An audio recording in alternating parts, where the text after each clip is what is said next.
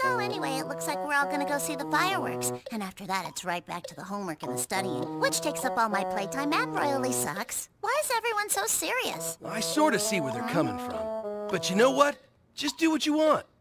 Back in the day, I used to drag Konata all over the place, and we had a lot of good times together.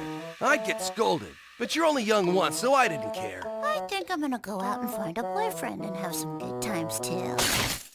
I absolutely forbid it! Boyfriends are off limits! You don't know what you're saying, Dad. Calm down, okay? So, do you want to come see the fireworks with us, Yu-chan? Actually, I'm already going. We're all going to be meeting up at Minami-chan's. Cool! It's gonna be fun.